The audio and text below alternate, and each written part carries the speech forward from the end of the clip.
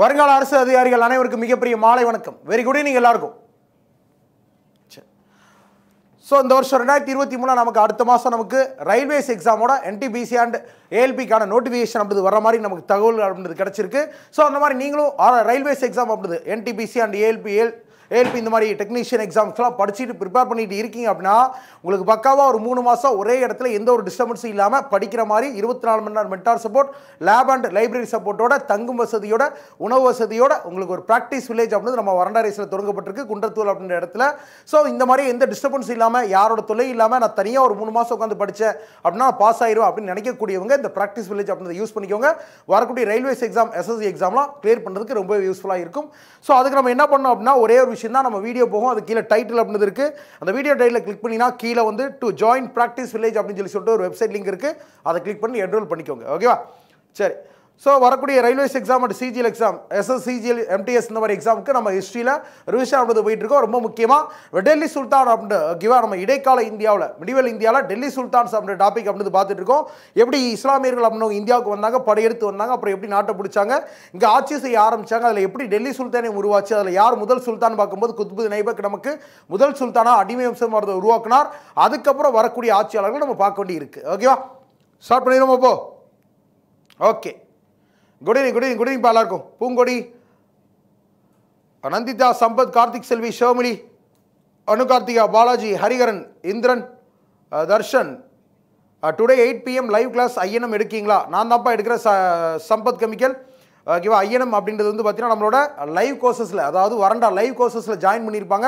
அவங்களுக்கு வந்து பார்த்தீங்கன்னா காலையில் வந்து பார்த்தீங்கன்னா 10லேருந்து 1 மணிக்கு ஒரு பேட்ச் இருக்குது, நைட்டு 8 to 9 ஒரு பேட்ச் இருக்குது. ஸோ இந்த மாதிரி வரண்டாவில் லைவ் கோர்சஸ் அப்படின்னு நம்ம பண்ணுறோம். நீங்கள் வீட்டில் உட்காந்து நம்ம கிளாஸஸ் அட்டன் பண்ணலாம்.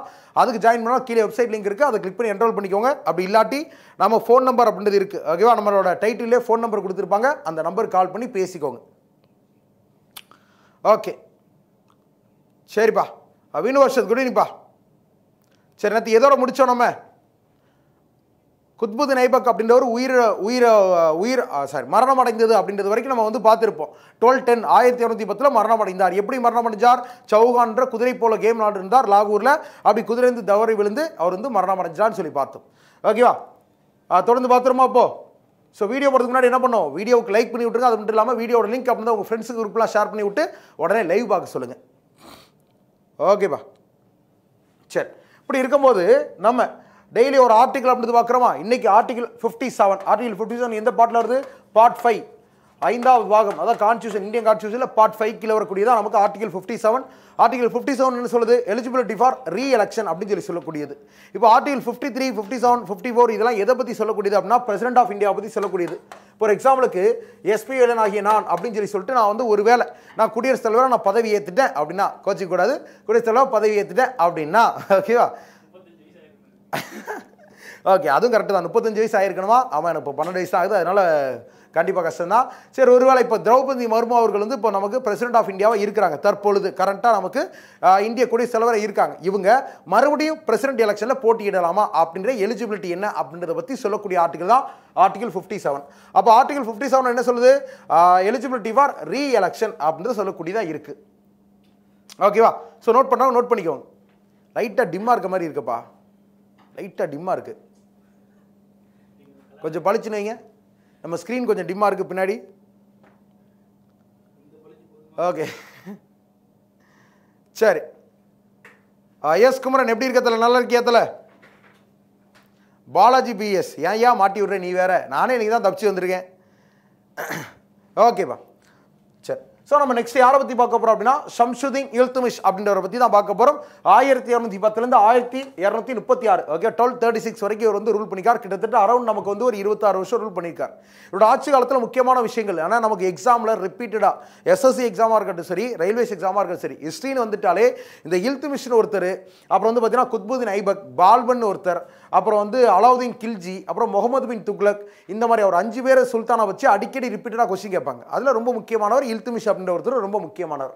இந்த இல்துமிஷ் யாருன்னு சார்னு சொல்லி பார்க்கும்போது இப்போ நம்ம நேற்று பார்த்துருப்போம். லைட்டாக நம்ம நேற்று கதை ரிவைஸ் பண்ணிட்டு போயிடுமா?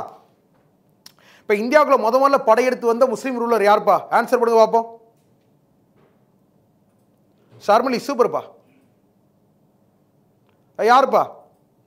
இந்தியாவுக்குள்ள படையெடுத்து வந்த முதல் இஸ்லாமிய ஆட்சியாளர், ஃபர்ஸ்ட் முஸ்லீம் ரூலர் யாருப்பா? இந்த வீடியோட பிடிஎஃப் அப்படின்றது, ஏன்னா நம்ம வந்து கொஸ்டின் ஆன்சராக போகல, கொஸ்டின் ஆன்சராக போகிறோம். இந்த டாபிக் முடிச்சுட்டு நம்ம இது வரைக்கும் நடத்தின எல்லாத்தையும் ஒரு கொஸ்டின் ஆன்சர் மாதிரி ஒரு மேரத்தான் மாதிரி நம்ம வந்து பண்ணுவோம். ஓகேவா? அதுக்கு ஒரு பிளான் பண்ணுவோம். ரெண்டாவது, இந்த வீடியோட பிடிஎஃப், ஏன்னா இது வந்து டாபிக் வைஸாக நம்ம நடத்துகிறோம். இதோட வீடியோ பிடிஎஃப் வேணும்னா கீழே வெப்சைட் லிங்க் இருக்குது, அதை நீங்கள் கிளிக் பண்ணி ஃப்ரீயாகவே டவுன்லோட் பண்ணிக்கலாம். தர்ஷன், கசினி வந்தாரா? பென்னி வில்சன், ஏன் அப்படி பாடப்படுத்துற? கோரி வந்தார்.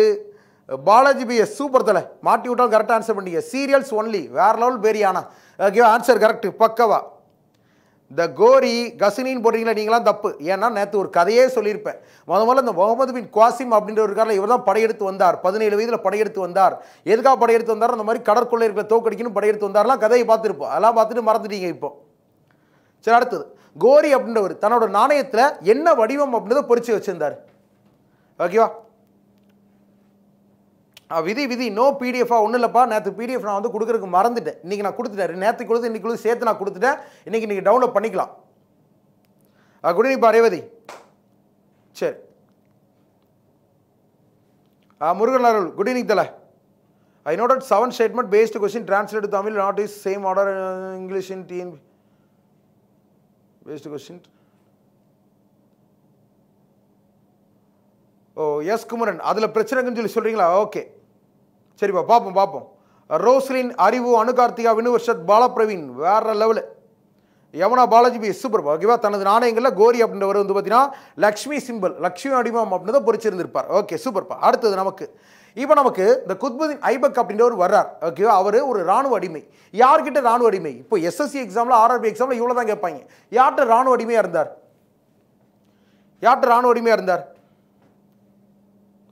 குட் ஈவினிங்ப்பா. மதுரைக்காரன் டிஎன்பிசி, குட் ஈவினிங் தலை. ஓகே, யார்கிட்ட ராணுவ அடிமையாக இருந்தார்? குத்புதீன் ஐபக் அப்படின்றவர். சரி, சூப்பர்ப்பா, வேற லெவல். ஓகே, நம்ம கோரிட்ட அடிமையாக இருந்தார். அப்படி கோரிட்ட அடிமையாக இருக்கும் பொழுது கோரி அப்படின்ற ஒரு பிற்காலத்தில் நமக்கு சட்லஜ் நதிக்கரையோரத்தில் கொல்லப்படுறார், தன்னோட சொந்த ஊருக்கு திரும்பி போகும்போது. ஸோ குத்புதீன் ஐபக் தன்னை சுதந்திரமாக அறிவிச்சுட்டு என்ன பண்ணுறாரு? ரொம்ப முக்கியமாக ஜிசியா வரி அப்படின்றத இந்தியாவுக்குள்ள கொண்டு வர்றார். துருக்கி ஆதிக்கம் அப்படின்றத இந்தியாவுக்குள்ள கொண்டு வர்றார். லாகூர்ன்றதை டெல்லிக்கு தலைநகரத்தை மாற்றுறார். ரொம்ப முக்கியமாக அந்த வங்காளத்தை கைப்பற்றினதுனால தான் அட்மினிஸ்ட்ரேஷனுக்காக தான் மாற்றுவார். இந்த வங்காளத்தை கைப்பற்றினது யாருன்னு சொல்லி பார்க்கும்போது ரொம்ப முக்கியமாக நமக்கு யார் கைப்பற்றியிருப்பா? பக்தியார் கில்ஜி அப்படின்றவர் வந்து கைப்பற்றியிருப்பார். பிற்காலத்தில் கோத்துல் இஸ்லாம் அப்படின்ற இந்தியாவின் முதல் பள்ளிவாசல் அப்படின்றத உருவாக்கியிருப்பார். இந்த ஐபக் வந்து பார்த்தீங்கன்னா நமக்கு பட்டங்கள்னு பார்க்கும்போது லாக் பாக்ஸ் அப்படின்ற ஒரு பட்டம் இருக்குது. வேற குதுப் மினார் அப்படின்றது தன்னோட குருவின் நினைவாக கட்ட ஆரம்பிச்சிருப்பார். ஆனால் கட்டி முடிச்சிருக்க மாட்டார். ஏன்னா அதுக்குள்ளே அவர் வந்து இறந்திருப்பார். 1210 இறந்திருப்பார். ஸோ இதை தொடர்ந்து நமக்கு யார் வரான்னு சொல்லி பார்க்கும்பொழுது நல்லா கவனிச்சுக்கோங்க. கதையை மட்டும் இனிமேல் கவனிச்சுக்கோங்க, நோட் பண்ணுறதுக்கு ரெடி ஆகிக்கோங்க. ஓகே, இப்போ குத்புதீன் ஐபக் அப்படின்றவர் இறந்து போயிடுறார். ஓகே, எந்த வருஷம்? 1210 இறந்து போயிறார். வழக்கமாக நமக்கு ஒரு அரசன். ஓகே, இப்போ நமக்கு டெல்லி சுல்தான் வரும்போது சுல்தான் அப்படின்னு பார்க்கும்போது நமக்கு அரசனை தான் சுல்தான் சொல்லி சொல்லுவாங்க. அப்போ நமக்கு சுல்தான் அப்படின்ற ஒரு இறந்துடுறான். அதுக்கப்புறம் யார் வருவா? அவரோட மகன் தான் வருவாங்க. வழக்கமாக அதான் நமக்கு இருக்குது பாரம்பரியமாகவே. இதனால் பார்த்துருக்கோம், ஒரு அரசன் இறந்துடும், அவரோட மகன் வருவான். அதுவும் 2 மகன் இருந்தால் நமக்கு சமுத்திரபுத்திர பார்த்துருப்போம். 2 மகன்கள் இருந்திருப்பாங்க. மூத்த மகன் ஆட்சிக்கு வருவான். ஸோ இந்த மாதிரி நம்ம கதையை பார்த்துருப்போம். அப்படி இருக்கும் பொழுது இவருக்கு ஆரம் ஷா அப்படின்னு சொல்லிட்டு ஒரு பையன் இருக்கிறான். ஆரம் ஷா அப்படின்னு ஒரு பையன் இருக்கான். யாருக்கு? குத்புதீன் ஐபக்கோட மகனின் பேர் ஆரம் ஷா. அந்த குத்புதீன் ஐபக்கு ஒரு மிலிட்டரி ஸ்லேவ். ஓகேவா? ஒரு மிலிட்டரி ஸ்லேவ், ஒரு ராணுவ அடிமையாகவும், அது மட்டும் இல்லாமல் சன் இன் லா. ஓகேவா? மருமகன். ஓகேவா? முதல்ல ராணுவ அடிமையாக இருந்திருக்கார். அதுக்கப்புறம் நமக்கு மருமகனாக மாறி இருக்கார். அவரோட பேர் என்ன? அவர் தான் நமக்கு இல்துமிஷ் அப்படின்னு அழைக்கக்கூடியவர். ஓகேவா? ரொம்ப முக்கியமானது, இல்துமிஷ் அப்படின்னு அழைக்கக்கூடியவர். இப்போ குத்புதீன் ஐபக் அப்படின்றவர் இறந்ததுக்கப்புறம் அவரோட பையன் ஆரம் ஷா அப்படின்றவர் என்ன பண்ணுறாரு? நான் சுல்தான் ஆக போகிறேன் அப்படின்னு சொல்லிட்டு போகிறார். அதுக்குள்ள நம்ம இல்துமிஷ் என்ன பண்ணுறாரு? தம்பி இங்கே வாங்க அப்படின்னு சொல்லிட்டு, ஓகே மச்சான் தானே, மச்சானை கூப்பிட்டு தம்பி இங்கே வாங்க அப்படின்னு சொல்கிறார். ஓகே, என்ன மச்சான் அப்படின்னு சொல்லிட்டு அவன் வரானா, டக்குன்னு ஒரு கத்தியை தூக்கி வயிற்றுல சொருகிட்டான். யாரோட வயிற்றுல? இந்த இல்துமிஷ் அப்படின்றவர் ஆரம் ஷா அப்படின்றவரோட வயிற்றுல ஒரு கத்தியை தூக்கி சொருகிட்டான். அப்போ இல்துமிஷ் கில்ட். யாரை கில் பண்ணுறாரு?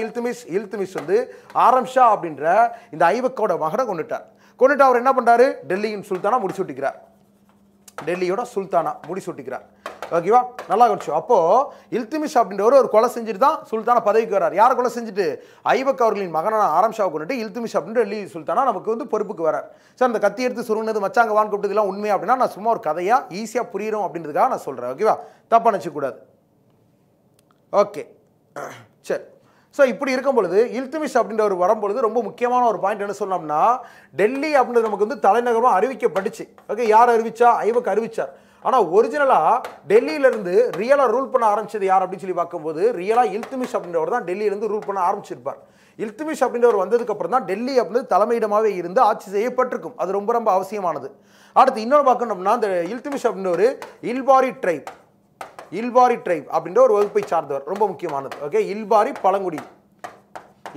பழங்குடிய இனத்தை சார்ந்தவர் யாரு? இல்துமிஷ் அப்படின்றவர். ஓகே, இவர் சுல்தானா பதவி ஏற்றார்ல, அப்போ தனக்கு ஒரு பட்டம் வச்சுக்கிறார். என்ன பட்டம்? ஷம்சுதீன் இல்துமிஷ் அப்படின்ற ஒரு பட்டம் அப்படி வச்சுக்கிறார் இல்துமிஷ் அவர்கள். ஓகேவா? ஸோ அதெல்லாம் தான் இங்கே இருக்கும், உங்களுக்கு பிடிஎஃப்ல இருக்கும். ஸோ இல்துமிஷ் அப்படின்ற ஒரு slave and son in law of Qutbuddin Aibak யார் கொண்டு வரார்? ஆரம் ஷா அப்படின்ற ஐபக்கோட மகனை கொண்டுட்டு நமக்கு ஷம்சுதீன் பட்டத்தோட டெல்லியின் சுல்தானா பொறுப்பேற்கிறார். ரொம்ப முக்கியமாக டெல்லியில் உட்காந்து ஆட்சி ஆரம்பிச்சிருக்கார். இவர் வேற என்னெல்லாம் சார் பண்ணான்னு சொல்லி பார்க்கும்போது நல்லா கவனிச்சோம். இவர் ஆட்சிக்கு வந்த பொழுது ஓகேவா, ரொம்ப ரொம்ப முக்கியமானது 40 நோபல்ஸ் அப்படின்னு ஒன்று கொண்டு வந்தார்ப்பா. 40 நோபல்ஸ் அப்படின்னா 40 இன்மர் குழு அப்படின்னு சொல்லி சொல்லுவாங்க. 40 இன்மர் குழு அப்படின்னு சொல்லி சொல்லுவாங்க. 40 இன்மர் குழு அப்படின்றதுக்கு ஒரிஜினல் பேர் என்ன அப்படின்னா சகல்கானி அப்படின்னு சொல்லி சொல்லுவாங்க. சகல்கானி அப்படின்னு சொல்லி சொல்லுவாங்க. சகல்கானி அப்படின்னாலும் 40 இன்மர் குழு அப்படின்னாலும் நமக்கு ஒன்று தான். சகல்கானி இல்லாட்டி 40 நோபல்ஸ்னா என்ன சார் அப்படின்னா, இப்போ நமக்கு ஒரு அரசாங்கம் இருக்குது. இப்போ தமிழ்நாட்டை எடுத்துக்கோங்களேன், முதலமைச்சர் மு க ஸ்டாலின் அப்படின்றவர் இருக்கார். அவர் கீழே 35 அமைச்சர்கள் இருக்காங்க. அதை மாதிரியே அந்த காலத்தில் சுல்தானா இருக்கக்கூடிய அரசர் தனக்கு கீழே ஒரு 40 அமைச்சர்களை உருவாக்கிக்கிறாங்க. அந்த 40 அமைச்சரை தான் அந்த காலத்தில் என்னன்னு சொல்லி சொல்கிறாங்க? 40 நோபல்ஸ் அப்படின்னு சொல்லி சொல்கிறாங்க. அப்போ ஒரு கவுன்சில் ஆஃப் மினிஸ்டர் நம்ம சொல்லலாம், அமைச்சரவை குழுன்னு சொல்லி சொல்லுவோமா, அதுதான் 40 நோபல்ஸ். யார் உருவாக்குறா? இல்துமிஷ் உருவாக்குறார். அதுக்கு பெயர் சகல்கானி. ரொம்ப முக்கியமாக இந்த 40 நோபல் குழுவில் மெஜாரிட்டியாக, அதாவது அதிகமாக இருந்தவர்கள் யாருன்னு சொல்லி பார்க்கும்போது டர்க்ஸ், துருக்கியர்கள் தான். ஓகேவா, ரொம்ப முக்கியமான துருக்கியர்கள் தான் அதிகமாக இருந்திருப்பாங்க. எல்லாமே துருக்கியர்கள் கிடையாது, அதிகமாக இருந்தது துருக்கியர்கள். ஏன்னா இவங்க பின்னாடி ஒரு பெரிய ரோல் ப்ளே பண்ணுவாங்க இந்த டெல்லி சுல்தானோட வரலாறுல. அதனால ஞாபகம் வச்சுக்க வேண்டியிருக்கு. ஸோ 40 நோபல்ஸ் என்ற இந்த 40 குழு உருவாக்கியவர் யாரா? அவர்கள் இல்துமிஷ் தான் உருவாக்குறார்.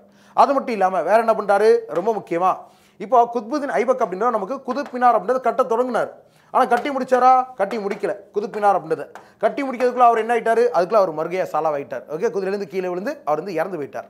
அப்படி இருக்கும் பொழுது இந்த குதுப் மினாரை கட்டி முடித்தவர் ஹூ ஃபினிஷ்ட் தி கன்ஸ்ட்ரக்ஷன் அப்படின்னு கொஸ்டின் கேட்டா, ஓகே, குதுப் மினாரை கட்டி முடித்தவர் யாருன்னு கேட்டா இந்த இல்துமிஷ் அவர்கள் தான் நமக்கு குதுப் மினார் அப்படின்றத கட்டி முடிச்சிருக்காரு. ஏன்னா அவரோட மாமனார் கட்ட தொடங்கியிருக்கார், ஆனால் கட்டி முடிக்கிறதுக்குள்ள இறந்து போயிட்டார். அப்போ குதுப் மினார் கட்டி முடிச்சவர் இந்த இல்துமிஷ் அவர்கள் தான். ஓகே, சரி, தேங்க்யூ தர்ஷன். அடுத்தது வேற என்ன இவர் கொண்டு வந்தார் அப்படின்னா, ரொம்ப முக்கியமாக டெல்லி சுல்தான் அப்படின்றதுல, இந்த டெல்லி சுல்தானியம் அப்படின்றதுல நமக்கு ரொம்ப முக்கியமாக இக்தாதாரி முறை அப்படின்றத உருவாக்கியிருப்பார். இக்தாதாரி சிஸ்டம் அப்படின்றத உருவாக்கியிருப்பார். இக்தாதாரி முறை அப்படின்னா என்ன அப்படின்னு சொல்லி பார்க்கும்போது, இப்போ ஒரு கிராமத்தை ஆட்சி செய்யறதுக்கு யாரோ ஒருத்தங்க வந்து, இப்போ நான் வந்து ஒரு கிராமத்தை ஆட்சி செய்யக்கூடிய ஒரு கவர்னராக, ஒரு ஆளுநராக இருக்கிறேன். ஆனால் தனியாக ஒரு இராணுவம் அப்படின்றது இருக்குது.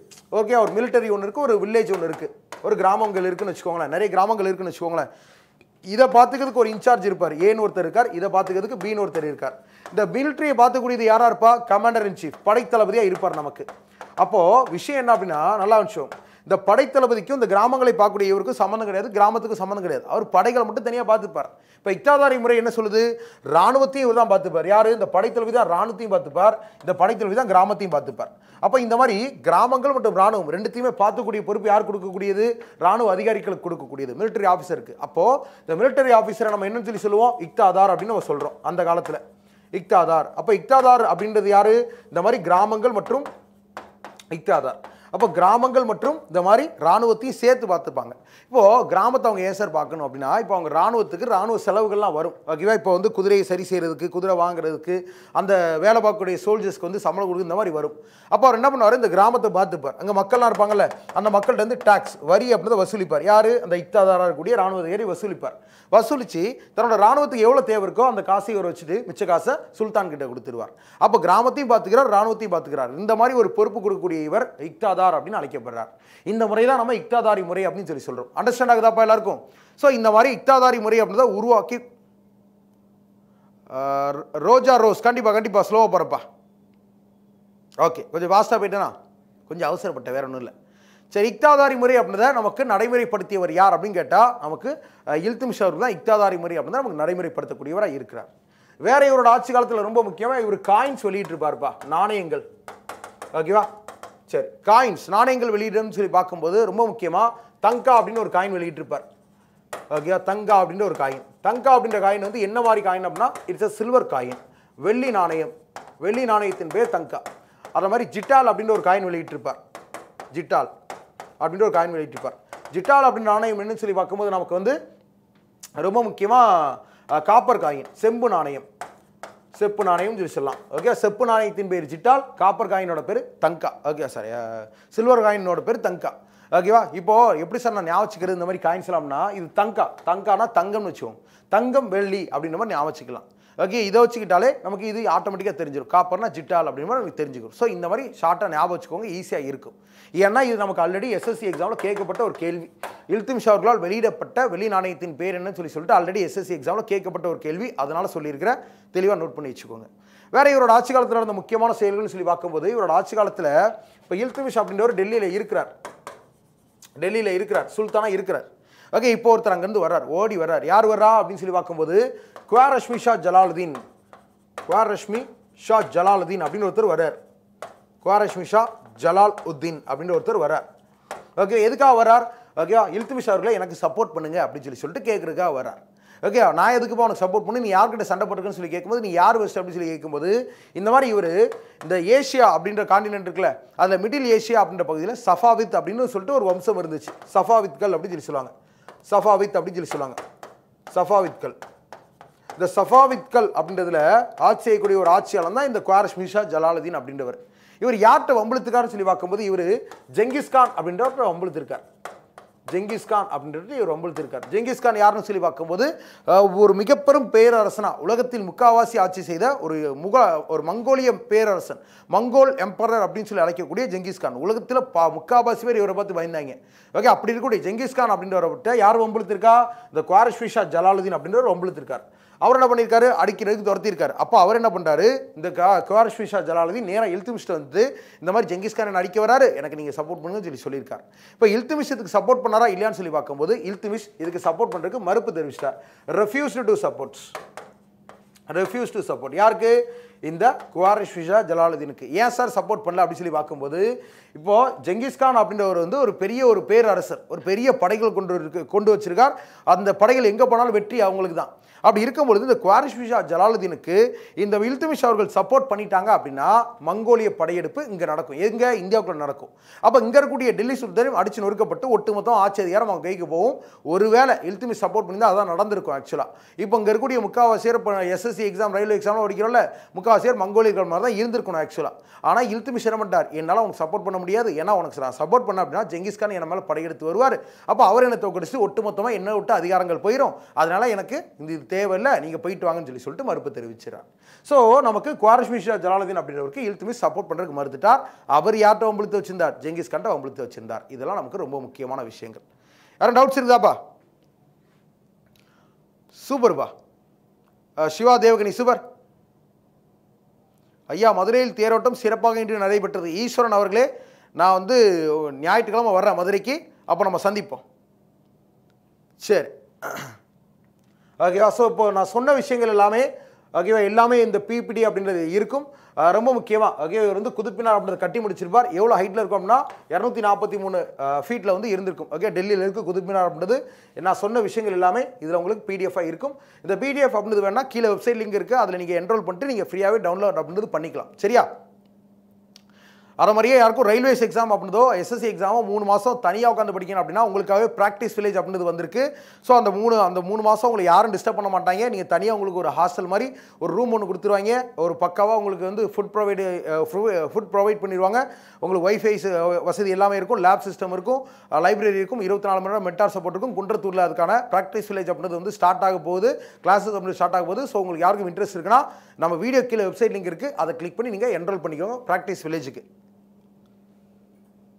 ஓகே, டவுட்ஸ் யாருக்கும்? சரி,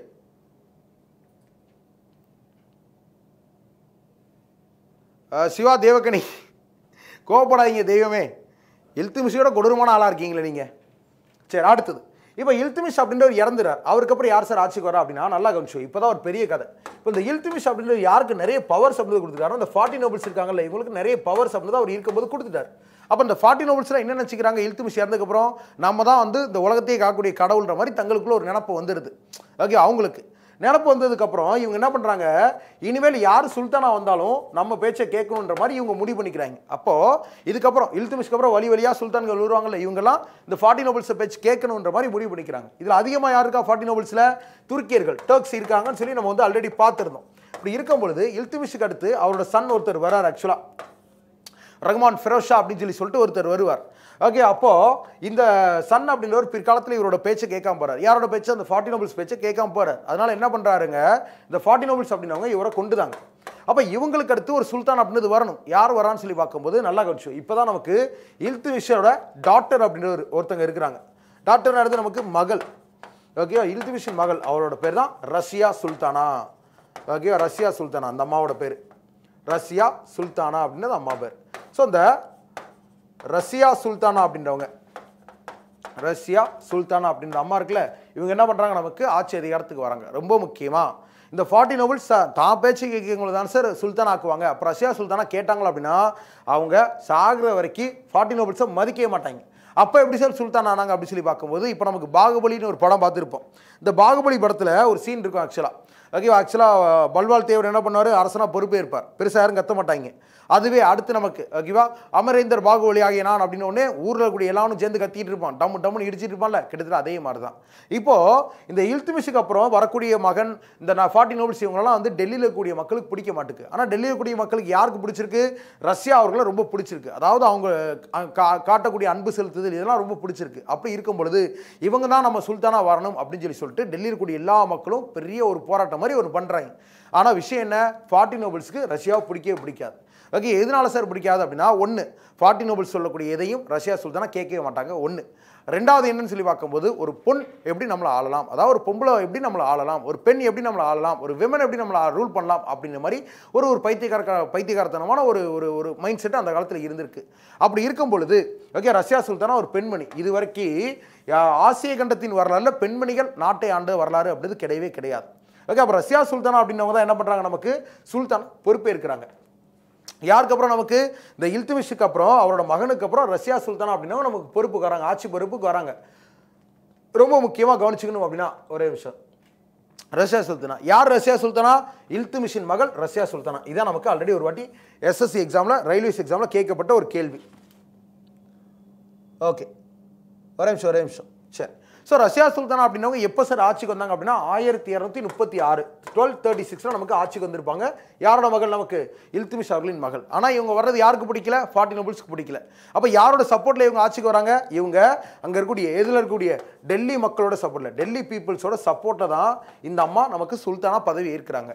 ரொம்ப முக்கியமாக ஷிவாஸ்தி only ஷிவாஸ்தி first women ruler, ஷிவாஸ்தி first women குயின்னு கூட வச்சுக்கலாம் ஆஃப் ஏஷியா, ஆசிய கண்டத்தின். ஓகே, இந்தியாவுக்கு கிடையாது, ஒட்டுமொத்த ஆசிய கண்டத்திலேயே முதல் பெண்ணரசி அப்படின்னவங்க யாரு, முதல் பெண்ணரசி நமக்கு ரஷ்யா சுல்தானா அப்படின்ற அந்த அம்மா தான். ஓகே, இப்போ யார் பேச்சு கேட்க மாட்டாங்க, 40 நோபல்ஸ் பேச்சு கேட்கவே மாட்டாங்க. அப்போது இந்த 40 நோபல்ஸ் என்ன பண்ணுறாங்க, எப்படியாவது இந்த ரஷ்யா சுல்தானா நம்ம ஆட்சி அதிகாரத்திலேருந்து இறக்கிடணும் அப்படின்னு சொல்லி நினைக்கிறாங்க. ஆனால் ஒரு வீரமான பெண்மணி, ஓகே, சண்டையிடுறது எல்லாமே பக்காவாக பண்ணுறாங்க. அப்படி இருக்கும் பொழுது ஓகே, இப்போது இந்த எரியிற நெருப்பில் எண்ணெய் ஊற்றுறது அப்படிம்பாங்களா, கிட்டத்தட்ட அந்த மாதிரி ஒரு செயல் வந்து செய்கிறாங்க. ஓகே, இப்போது இந்த ரஷ்யா சுல்தானா அப்படின்ற அந்த அம்மாவுக்கு ஒரு அடிமை ஒருத்தர் இருக்கிறார். ஓகேவா, நல்லா விஷயம், ஒரு அடிமை ஒருத்தர் இருக்கார். அந்த அடிமையை தான் அந்த அம்மா லவ் பண்ணவும் செய்கிறாங்க, காதலிக்கவும் செய்கிறாங்க. அவரோட பேர் என்ன அப்படின்னா ஜலாலுதீன் யாக்குத் அப்படின்றது அவரோட பேர். ஜலாலுதீன் யாக்குத் அப்படின்றது அவரோட பேர், ஜலாலுதீன் யாக்குத். இந்த ஜலாலுதீன் யாக்குத் அப்படின்றது நமக்கு ரஷ்யா சுல்தானோட அடிமையாகவும் இருக்கிறார், அது மட்டும் இல்லாமல் காதலனாகவும் இருக்கிறார். அப்போ தன்னோட காதலனை என்னவா மாற்றுறாரு அப்படின்னா, நமக்கு வந்து இங்கே இருக்கக்கூடிய குதிரைப்படைகள் இருக்குல்ல, அந்த குதிரைப்படைகளுக்கு தளபதியாக மாற்றுறார். இப்போது நமக்கு ஒரு எக்ஸாம்பிளுக்கு இப்போ IAS ஆஃபீஸர், IPS ஆஃபீஸர்னால் இப்போலாம் ஒரு பெரிய ரேங்க் இல்லை, அது மாதிரி அந்த காலத்தில் குதிரைப்படை தளபதி, காலாட்படை தளபதி, இன்ஃபேண்ட்ரியோட தளபதி அப்படின்ற மாதிரிலாம் இருந்துச்சுன்னா அது ஒரு பெரிய ஒரு விஷயம். ஓகே, இவங்க வந்து கேவல்ரின்னு சொல்லி சொல்லுவாங்க, குதிரைப்படை அப்படின்னா கேவல்ரின்னு சொல்லி சொல்லுவாங்க. இந்த மாதிரி அவங்களுடைய இருக்கக்கூடிய குதிரைப்படைகளுக்கு கமாண்டராக ஓகேவா தளபதியாக மாற்றுறாங்க. யார், ரஷ்யா சுல்தானா தன்னோட காதலனானி யாக்குத்தை வந்து தளபதியாக நியமிக்கிறாங்க. ஓகே, இப்படி பார்க்கும்போது இந்த துருக்கியர்களுக்கு இது இன்னும் கொஞ்சம் கோபமாக இருக்குது. ஏன் அப்படின்னு சொல்லி பார்க்கும்போது, இந்த 40 நோபல்ஸாக இருக்கக்கூடிய இந்த 40 பேர் குழு இருக்காங்கல்ல, இவங்க என்ன நினைக்கிறாங்க, ஒரு பெரிய பவருக்கு வரக்கூடிய எல்லாருமே துருக்கியர்களாக மட்டும்தான் இருக்கணும் அப்படின்னு நினைக்கிறாங்க. ஓகே, இவர் துருக்கியர் கிடையாதா சார் அப்படின்னு சொல்லி பார்க்கும்போது, he was an Abyssinian slave. Abyssinian slave அப்படின்னா அபிசீனிய நாட்டு அடிமை. அபிசீனிய நாட்டு அடிமை. அபிசீனிய நாட்டு அடிமை. சார் ஒரு இப்போ ஒரு எக்ஸாம்பிளுக்கு இப்போ எனக்கு சொந்த ஊர் அப்படின்றது ஒரு ஊர் இருக்குது, உங்களுக்கு சொந்த ஊர்லாம் ஒரு ஊர் இருக்குது. ஒரு அடிமையை எப்படி சார் அபிசீனிய அடிமைன்னு சொல்லி சொல்கிறாங்க? அப்போ அபிசீனியான்னு என்ன சார் அப்படின்னா, அபிசீனியான்றது ஒரு பிளேஸ். ஆப்பிரிக்கா கான்டினென்ட் இருக்குது, அங்கே அபிசீனியான ஒரு பிளேஸ் இருக்குது, ஒரு கண்ட்ரி இருக்குது. அப்படி இருக்கும்போது அபிசீனிய நாட்டு அடிமைன்னு எப்படி சார் சொல்கிறாங்க அப்படின்னா, ஒரு ஒரு ஒரு அடிமைக்கு சொந்த ஊர்னு எதை சொல்லுவாங்க, அதை தான் அடையாளமாக எப்படி சொல்லுவாங்க அப்படின்னா, எந்த இடத்துல அந்த அடிமை விற்கப்பட்டாரோ அதான் அவரோட சொந்த ஊர், அதுதான் அவரோட அடையாளமாக இருக்கக்கூடிய ஊர். அப்போது இவர் அபிசீனியா அப்படின்ற நாட்டில் விற்கப்பட்டிருக்கார், ஜலாலுதீன் யாக்கூத் அப்படின்றவர். அப்போ அதான் அவரோட சொந்த இதுவாக இருக்குது. ஓகே, இப்போ இந்த அபிசீனியா நாட்டு அடிமையாக இருக்கக்கூடிய இவர் துருக்கியர் கிடையாது கண்டிப்பாக. ஆனால் இவர் ஒரு பெரிய பதவிக்கு யார் கொண்டு வந்திருக்கா? ரஷ்யா சுல்தானா கொண்டு வந்திருக்கு. அப்போது இவங்களுக்கு கோவம் வருது. யாருக்கு? இந்த 40 நோபல்ஸ்க்கு இதை பார்த்தோன்னே கோவம் வருது. எப்படி நம்ம வந்து இருக்கும்போதே ஒரு துருக்கியார் அல்லாத ஒருத்தர் இப்படி வரலாம், அது மட்டும் இல்லாமல் ரஷ்யா நம்ம சொல்கிற பேச்சே கேட்க மாட்டாங்களே, அப்போ இவங்களை என்ன பண்ணணும்? சுல்தான் பதவியிலேருந்து இறக்கணும் அப்படின்னு முடிவு பண்ணுறாங்க. யார்? இந்த 40 நோபல்ஸ் அப்படின்னு முடிவு பண்ணுறாங்க. அப்போ என்ன பண்ணுறாங்க? இவங்களுக்கு தெரிஞ்ச ஒரு ஆளை வச்சு, ஒரே நிமிஷங்கப்பா, அப்போ இவங்களுக்கு தெரிஞ்ச ஒரு ஆளை வச்சு என்ன பண்ணுறாங்க? ஒரு பிளான் ஒன்று பண்ணுறாங்க. அந்த பிளானில் என்ன பண்ணப்படுது? நல்லா இருந்துச்சு நமக்கு. அல்துனியா அப்படின்னு சொல்லிட்டு ஒருத்தர். ஏன் எப்படி வருது?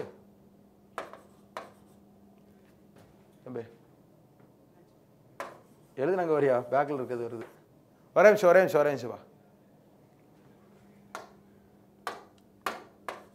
ஓகே, இப்போ அல்துனியா அப்படின்னு ஒருத்தர் இருக்கிறாருப்பா. அல்துனியா. இந்த அல்துனியா அப்படின்றவர் நமக்கு வந்து பார்த்தீங்கன்னா வேற ஒரு அரசாங்கம். ஓகேவா? அதாவது இப்போ இருக்கக்கூடிய ஒரு பிரசன்ட் நம்ம நார்த் வெஸ்ட்டில், ஓகே, டெல்லிக்கு வடமேற்கு திசையில் இருக்கிறார். வடமேற்கு திசையில் இருக்கக்கூடிய ஒரு அரசாங்கம். இப்போ டெல்லி இங்கே இருக்குதுன்னு வச்சுக்கோங்களேன், இவர் இந்த பக்கத்தில் இருக்கிறார். ஓகேவா? இந்த பக்கத்தில் இருக்கிறார். இப்போ டெல்லியில் இருக்கக்கூடிய இந்த ரஷ்யா அப்படின்னவங்க இருக்காங்களே, இவங்களுக்கு எதிராக இந்த அல்துனியா அப்படின்னவங்கள ரிபல் பண்ண வைக்கிறார். ஓகே, ரிபல் பண்ணுறார். ரிபல்னா என்னது? கிளர்ச்சி பண்ணுறார். அதாவது ரஷ்யா சுல்தானா அவனை வந்து சுல்தானை ஏற்றுக்க மாட்டேன், என் கூட சேர்ந்து நீயும் என் கூட சேர்ந்துக்க, நம்மளும் எதிர்ப்போம், தோக்கடிச்சு நம்ம வந்து பதவியை கைப்பற்றலாம் அப்படின்ற மாதிரி கிளர்ச்சி அப்படின்றது பண்ணுறார். ரிபல் அப்படின்றது பண்ணுறார். யார் சொல்லி? 40 நோபல் சொல்லி பண்ணுறார். அப்போ ரஷ்யா சுல்தானா என்ன பண்ணுது?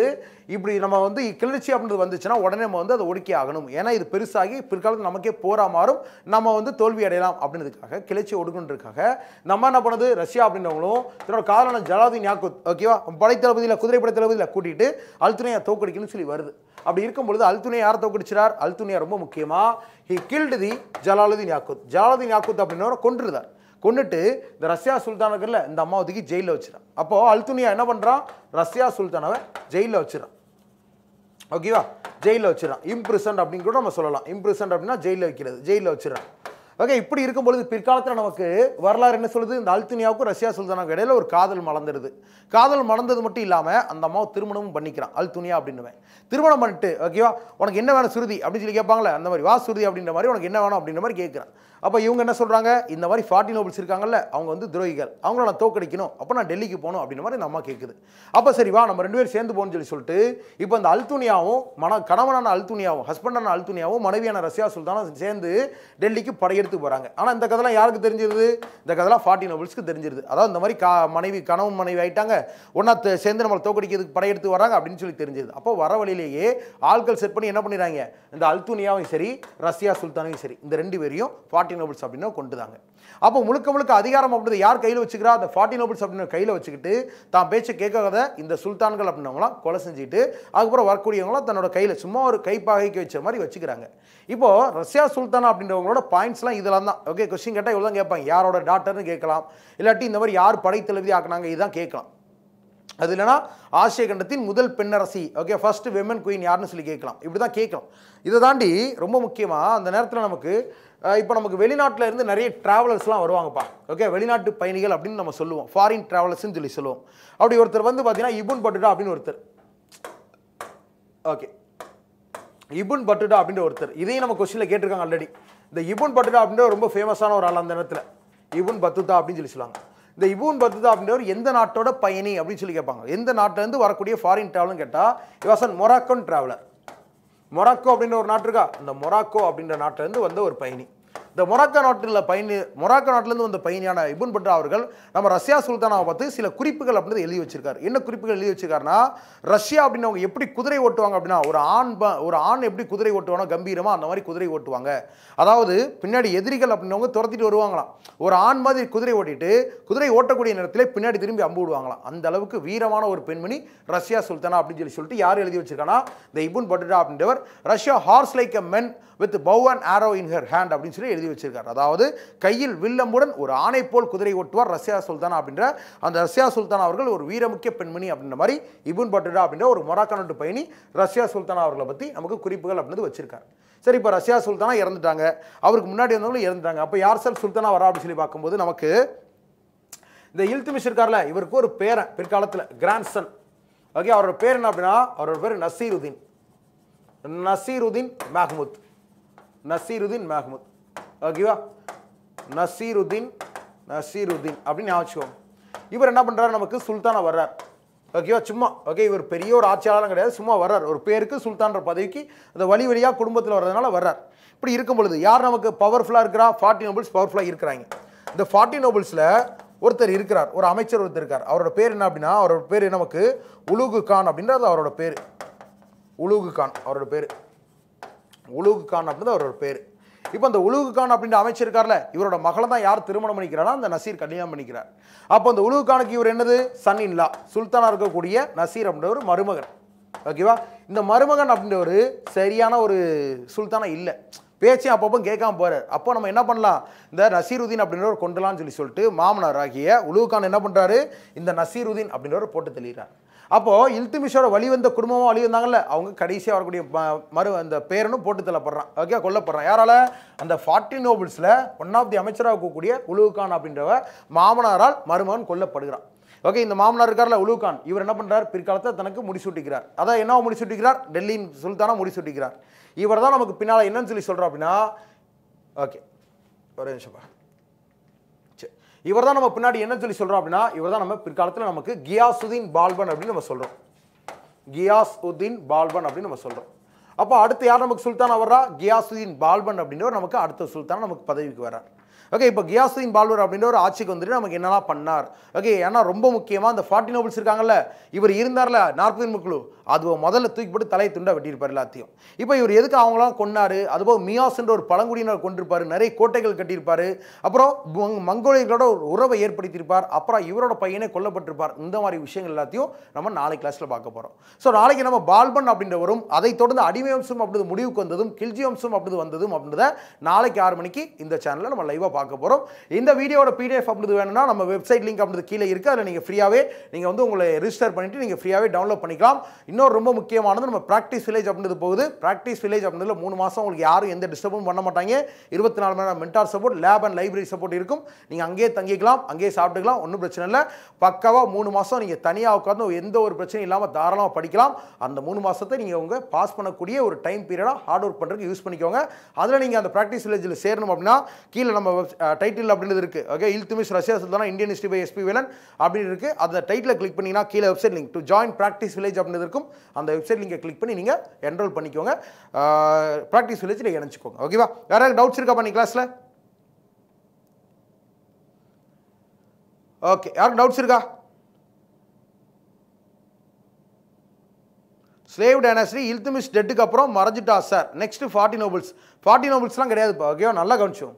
அடிமை வம்சம் இன்னும் முடியல. அடிமை வம்சத்தில் இன்னொரு சுல்தான் தான் பால்பன். ஏன்னா இவரும் அடிமை தானே. இவர் யார் சார்னு சொல்லி பார்க்கும்போது இந்த இல்துமிஷ் இருந்தாரா, இப்போ நான் உங்களுக்கு சொல்லிட்டு போயிடுறேன். இப்போ இல்துமிஷ் இருக்காரா, இல்துமிஷ்ட ஒரு ராணுவ அடிமையா மிலிட்ரி ஸ்லேவா இருந்தவர் தான் இந்த பால்பன் அப்படின்றவர். ஓகேவா, அப்போ பால்பன் அப்படின்றவர் ஒரு அடிமையாக இருந்தால் வந்திருக்காரு. அப்போ அவரும் அடிமை வம்சத்தில் கடைசி ஆட்சியாளர் அவர் தான். ஸோ பால்பன் அடுத்து நம்ம பார்க்க வேண்டியிருக்கு. அப்போ ஸ்லேவ் டைனஸ்டி இன்னும் முடியலை.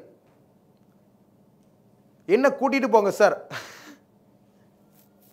தர்ஷன் ஐயா, ஏசிஎஃப்ல நீங்க எடுத்த கொஸ்டின்ஸ் கொஞ்சம் வந்துருச்சு. தேங்க்யூப்பா. ஓகே, பென்னி வில்சன் உங்களை கூட்டிட்டு கண்டிப்பாக கூட்டிட்டு போகிறேன். நீங்கள் பண்ண வேண்டிய ஒரே விஷயம் தான், என்ன பண்ணணும், கீழே வெப்சைட் லிங்க் இருக்குது, அதில் ரெஜிஸ்ட்ரேஷன் பண்ணிக்கோங்க. நான் உங்களுக்கு தாராளமாக கூட்டு போகிறேன். ஓகேவா, நானும் கிளாஸருக்கு வருவேன், டோன்ட் வரி, பிரச்சனை கிடையாது. சரி, அப்போ இதோட முடிச்சுக்கலாம்னு நினைக்கிறேன். முடிச்சுக்கலாமா அப்போ? ஓகே, ஸோ அடுத்து வந்து பார்த்தீங்கன்னா நம்ம 7 மணிக்கு வரண்டா டிஎன்பிஎஸ்சி சேனலில் பேரறிஞர் அண்ணாதுரை அவர்கள் அப்படின்றவர் முதல்வரானதுக்கப்புறம் இந்த மாதிரி ஸ்கீம்ஸ்லாம் கொண்டு வந்தாருன்ற வீடியோ பார்க்க வேண்டியிருக்கு. ஸோ 7 மணிக்கு வரண்டா டிஎன்பிஎஸ்சி சேனலில் வந்துங்க லைவ் பார்க்கலாம். ஸோ அது வரைக்கும் எல்லாரும் எப்படி இருங்க, எல்லாம் டோன்ட் வரி, பி ஹாப்பி, இந்த மாதிரி ஜாலியாக இருங்க. 7 மணிக்கு சந்திப்போம். தேங்க்யூ, பாய்.